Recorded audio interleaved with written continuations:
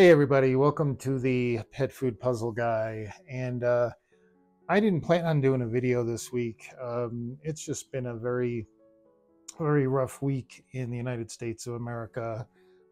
It is September 13th, and it's just been a rough week. And so I really wasn't in the mood, but there is some new information out there. And one thing you learn about life is life goes on. So I wanted to go ahead and put this information out because there is a new bladder stone that has been discovered by the Minnesota Urolith Center, and it has to do with certain diets out there that contain a certain ingredient. So let's go ahead and just jump right in. I want to show it to you, and I will just describe it a little bit, and then I'll link the full article that was published back in April in the Journal of Veterinary Internal Medicine, and you can go ahead and read all the details yourself.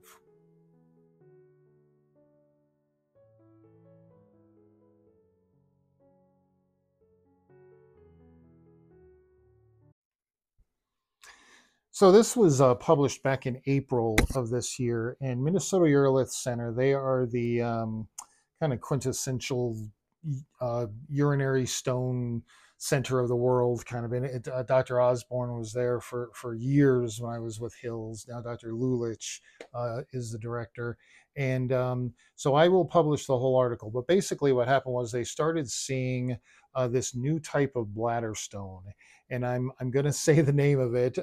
It's a tough one. It's not like struvite or calcium oxalate. It's calcium tartrate tetrahydrate. So it's CTT for short. So these CTT stones, a couple things from the article, from the study that was done.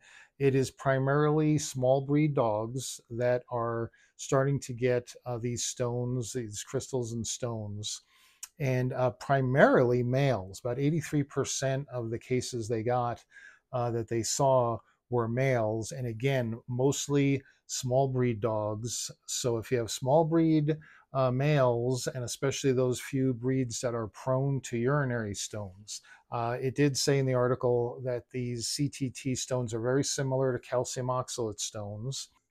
And that kind of makes sense because we have the average age of dogs coming down with these new bladder stones. The average age was 9.4 or 9.7 years old. And calcium oxalates are a old dog stone usually as well, sometimes accompanied with kidney disease. I think a few dogs had kidney disease with these stones as well, but that wasn't a causal thing. That was just came along with the age.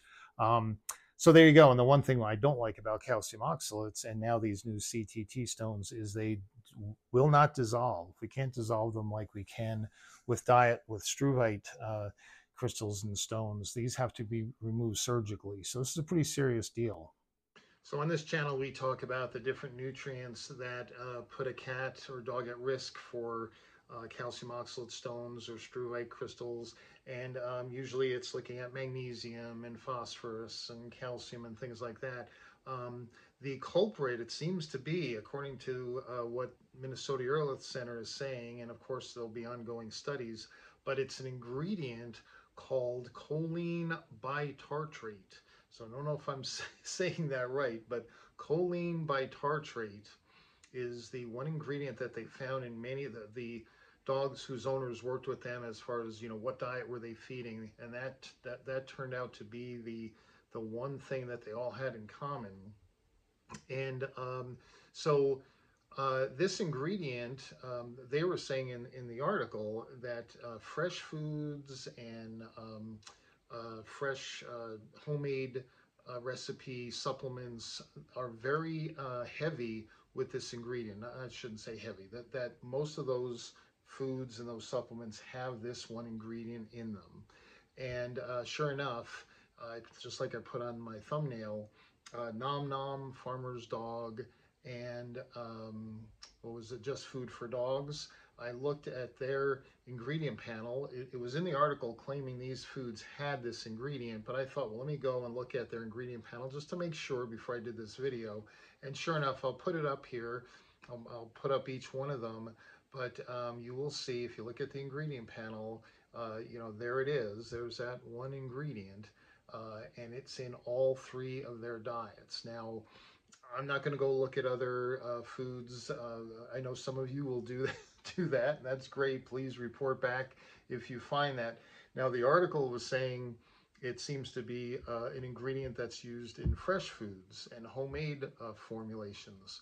Um, I I don't know if that's true or not. I guess I would say for all of you in the nutrition mission, go grab the bag of food or can that you're feeding and look for this choline bitartrate to see if it's in your food.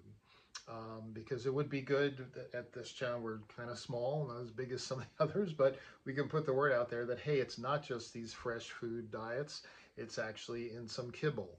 At this point, the Minnesota didn't say anything about finding it in kibble. It wasn't in the dogs that they found the stones in. It was these fresh, slowly cooked, or fresh diets that we're all familiar with. So am I saying you should not feed these three diets because of this ingredient? Well, I guess I could say, why would you take the risk, especially if you have a small breed male dog, and definitely if you have any dog that's ever had crystalluria of any kind, struvite, calcium oxalate, whatever, I definitely would want to avoid this ingredient in those diets. I would imagine those diets are probably going to go ahead and change that ingredient and find an alternative source for the whatever it is, the nutrient that they're putting in there.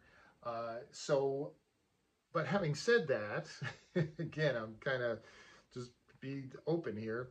Um, the one thing I don't like about these three diets that are mentioned here in the article are because they are all life stage foods. So even if they pull out this choline bitartrate, they still have nutrient levels, especially mineral levels, that are high enough for growing puppies, and we don't want to be feeding that to adult dogs, worse yet, older dogs, okay? That is just something that's basic nutrition, not even dealing with this issue.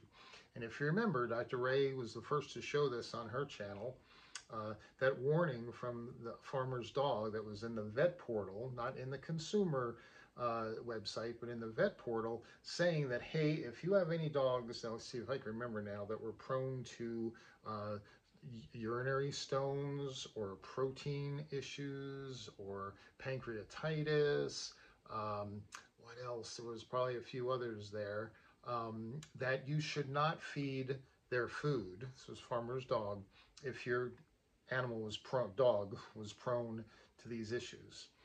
And of course, the first thing I said was, okay, that makes sense. Why? Because these are all life stage foods. They're high in all those minerals. They're high in fat. So all the risks that they're talking about in this warning are totally true. But again, as a pet parent to pet parent, how do I know my dog is prone to urinary stones until they have urinary stones? Now, just like these CTT stones, these have to be surgically removed. I'm sure none of these people, I think it was 63 dogs total that came into the Minnesota Urolith Center with these new stones. If you had asked them before, is your dog prone to urinary stones?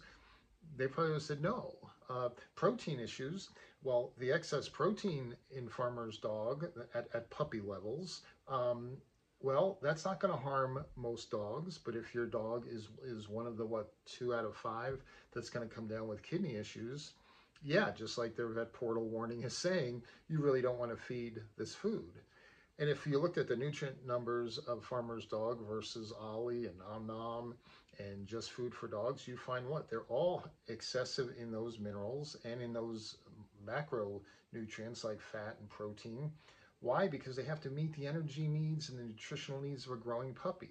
So why would you feed that to your adult dog? So I'm not a big fan of any of those diets. And of course, I don't like their misleading marketing and advertising that I think is despicable, but so be it. Here's a new reason that I don't like their foods. So that's Dr. Lulich and the Minnesota Urolith Center telling you this. It's not Glenn, the pet food puzzle guy. So I don't want to get myself in trouble for saying anything that's not true out there. And I am going to attach that in the description. I'll put in the article that was in the journal so that if you want to read more details, and definitely something to be aware of. So again, you small dog folks out there, I'm thinking of Cindy at was it Midwest Yorkies, she might want to be looking into that article. So thank you all for listening, and we will catch you on the next video. Take care, everybody.